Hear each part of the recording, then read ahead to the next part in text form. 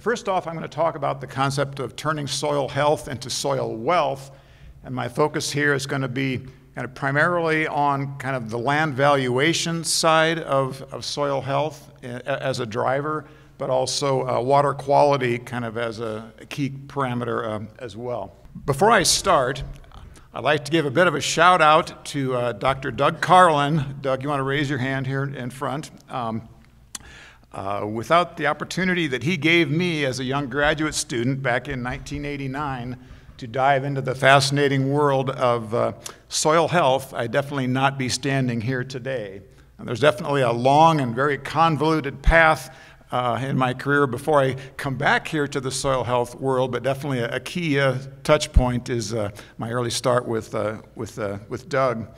Back then, back in 1989, as the Soil Tilth Lab was just opening up, we were focused on soil tilth as the buzzword of the time, and the Soil Tilth Laboratory was the namesake of where we worked.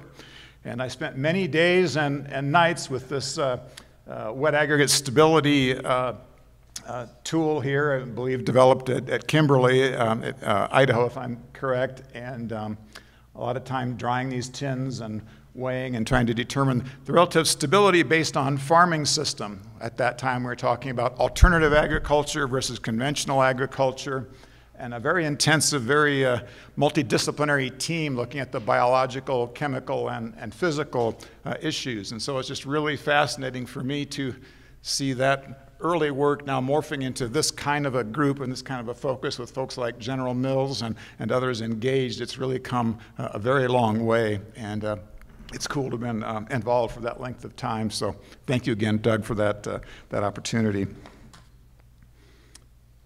First, just a bit of an introduction about the organization that I work for.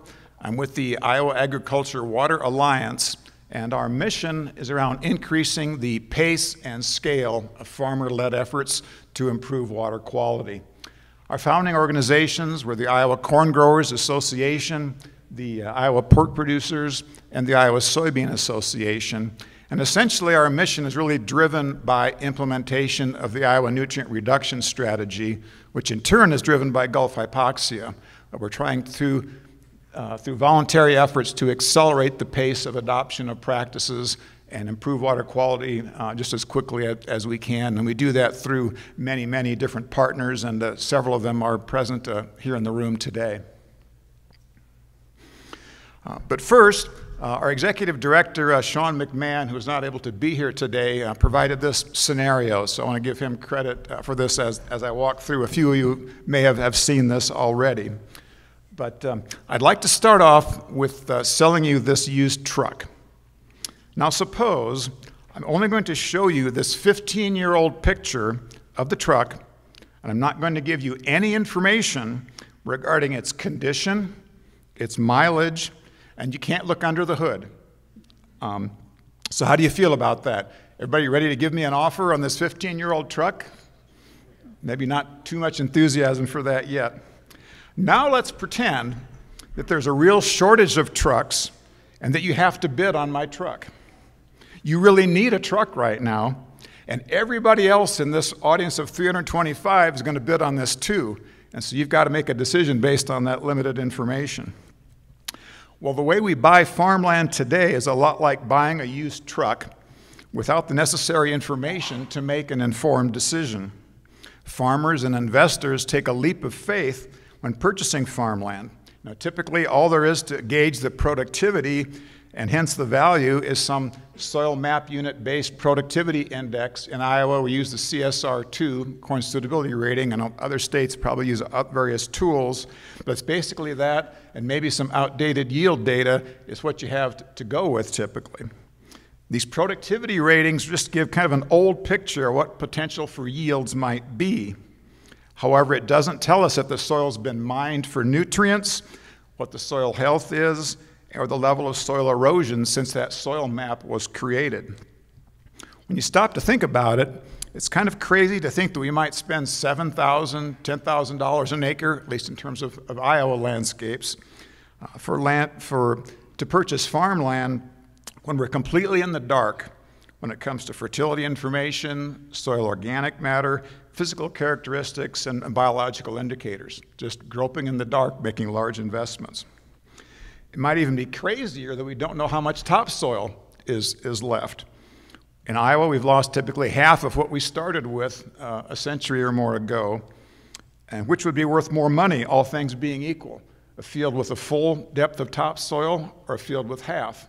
It's huge in your economic decision on whether to purchase.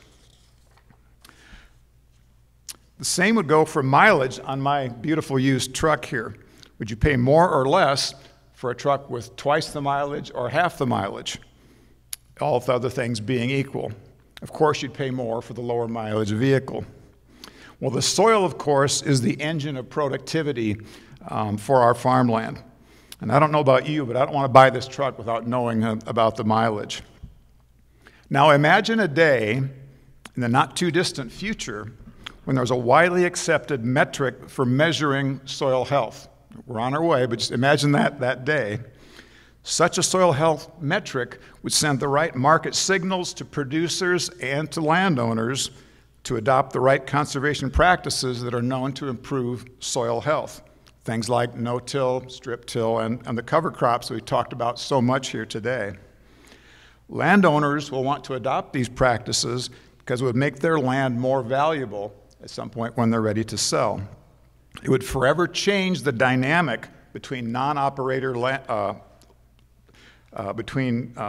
landowners and the farmers that operate their land. Just think about it. If there were a widely accepted soil health metric, a landowner or a farm manager acting on their behalf could say to that operator, my soil health metric value is 70 on a scale of 0 to 100. I want to work with you to increase that number through no-till and cover crops to say 75. If you can get it there, I'll give you a break on rent.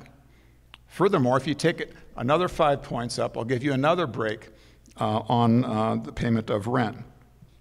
And that would be good for farmers, would be good for farm managers and operators, and of course for society at large to have that driver. Would also help address the lack of incentives for conservation that we currently face with the common one-year rental contracts, which are really a huge part of agriculture in Iowa anyway. What farmer wants to pay a lot of money for conservation practices when there's no certainty they'll be farming the land next year? The incentives are very low. You know, in cover crops, you might have a 5-year time frame of really seeing the benefit of that. In a 1-year lease, that just doesn't work. But a conversation about soil health between the landowner and an operator could potentially look past that 1-year horizon with a soil health metric as part of the discussion. People's Company is an Iowa-based farm management and real estate company. They've calculated that if you can increase your soil health to the point where you improve yields by 10 bushels an acre, if we had $4 corn, we're not there now, but if we had $4 corn and a 4% capitalization rate, the value of that would be $1,000 an acre. That's becoming real money, and I think it's a realistic scenario. And so kind of for some summary comments, we're definitely looking for that soil health metric with the chemical, physical, and biological indicators. We definitely need that in terms of soil land valuation and the driver that can give us towards accomplishing conservation.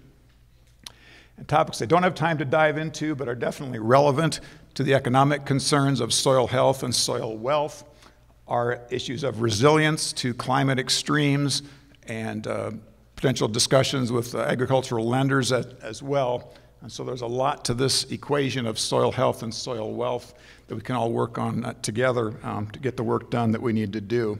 I think we're all going to benefit from more information about soil health that'll make landowners, operators, and farm managers more money by making conservation more profitable.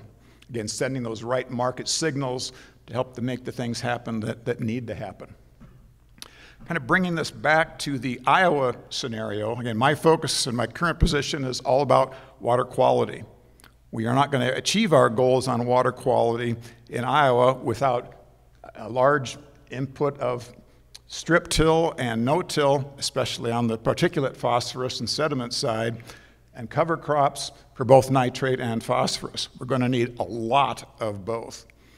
And water quality is one driver, and the extent to which we can make soil health and the profitability and valuation around land as drivers, we're very excited to see that and are very interested in advancing soil health as a concept to help us reach our goals in terms of water quality. And I'm very interested in hearing what our next speakers have to say about what's happening in the policy realm on both the federal and the state level that might help advance these concepts in moving conservation forward. Thank you, Dan. Thank you.